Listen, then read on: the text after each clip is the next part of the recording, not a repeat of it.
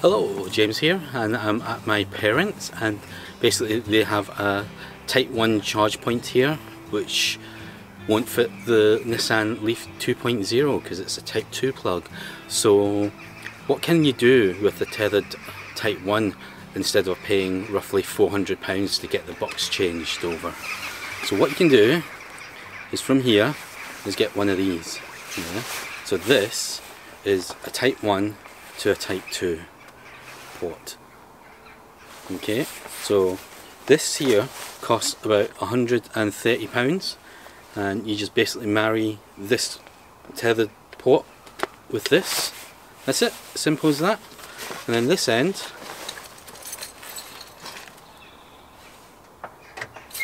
open the hatch, Type 2, plug, lock, and charge.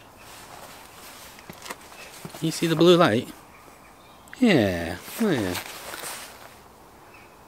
Right, charging. Saved myself about £300. Smug face. It works.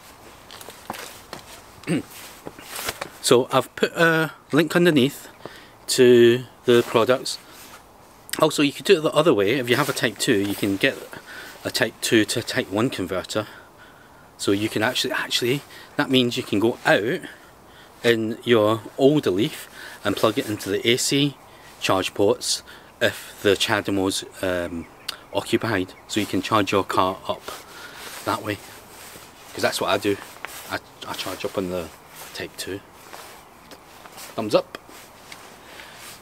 Okay, so thanks for watching, guys. If you like this little tip minute, please hit the like and subscribe button, and I'll see you guys next time.